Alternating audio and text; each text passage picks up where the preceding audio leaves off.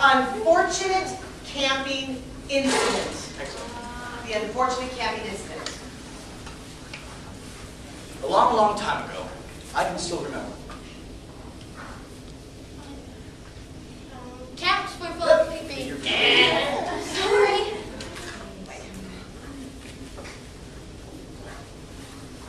Best TV show people went there were into TV show camp.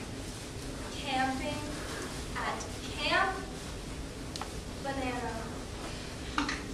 Down the road from Hot Dog Town was Camp Banana. Even though the camp wasn't that good, because there was a lot of accidents that happened. For example, sometimes the tents didn't stay so stable and would collapse on you while you were sleeping. George, the camp counselor, found out that the reason why the tents would collapse was because people were moving poles in the middle of the night and building effigies of Bigfoot. Hundreds of people were killed that day because the poles fell down on their head. It was a very, very tragic day. January 1974. That was the month where Billy Bob Joe Bob Harrison came to Camp Banana. Kilograms of banana were sent to his camp, so everyone loved banana. Lots and lots of banana bread, banana cake. Many, many different sizes of banana bunches. 6 foot, 7 foot, 8 foot bunch. Did that come anyone know?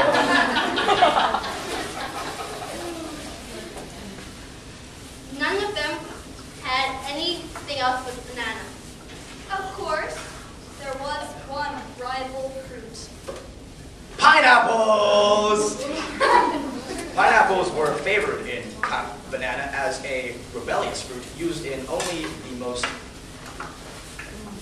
obscurest of dishes, such as pineapple souffle. Questions were asked about why they had pineapples instead of banana. Roger, camp counselor, didn't enjoy answering these questions. Susan, the sous chef at Camp Banana, decided to explain that the reason why pineapples were put in the souffles instead of bananas was due to bananas were very high in potassium and could kill you. Trillions of people died that day. Unfortunately, the pineapples remained.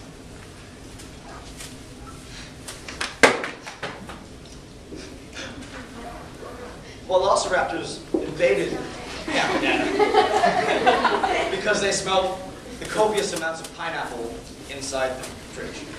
Women were chased down by the Xylophone music played during this tragic affair. Yakety Yak was one of the songs that was played. Because people were being chased around. It was very funny. zebras came to camp as well, because they also loved banana.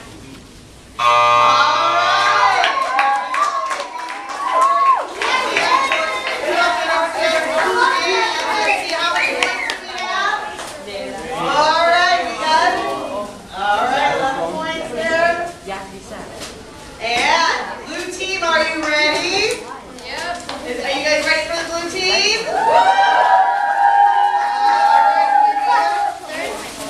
The name of your story is Snakes Loose in the Mall. Snakes Loose in the Mall. A long, long time ago, there was a cage of snakes. Because of that cage of snakes, people went berserk and had no time to deal with them. Because shopping is all they cared about. Brian was a snake keeper's name. I came to the mall with the snakes. Every day, Brian would take the snakes to the mall. Forgetfulness was a turning point in the story. Brian forgot his cage of snakes in Forever 21. God, he forgot it every single day.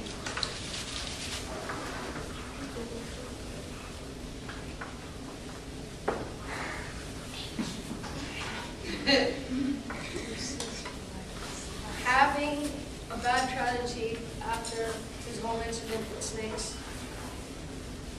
he left them in the mall instead. I'll go back into the mall and find them. Crap, I forgot them, Brian said, as soon as he remembered that he forgot the snakes in Forever 21. Jesus! A sales clerk screamed. They didn't realize that the snakes had coils around the hangers. Calling them wouldn't work.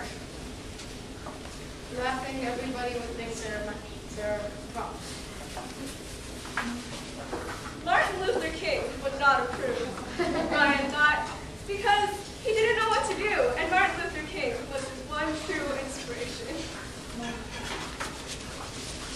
Neither did Obama. Obama was very opposed to snakes. Lol.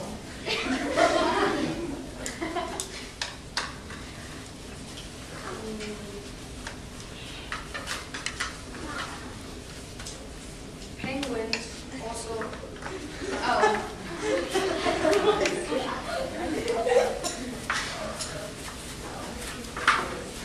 In awe.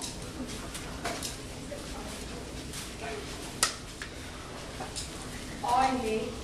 All the people please them all.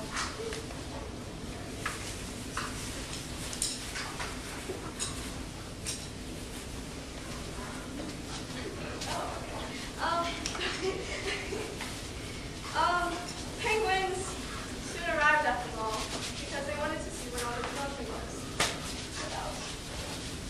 Quietly, the snakes slithered away, and no one noticed. They were panicking about nothing.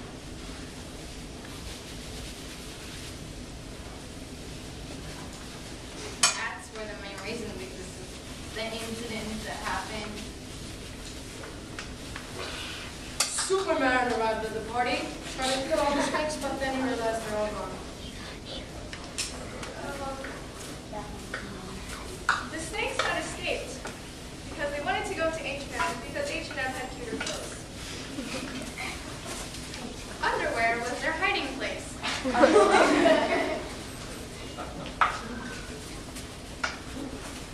Ironic, his underwear was, especially. Victoria's secret was revealed.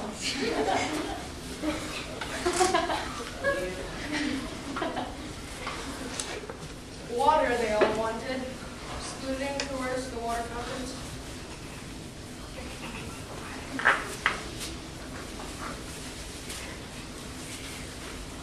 Xylophones were their favorite instrument, so they headed to the xylophone store.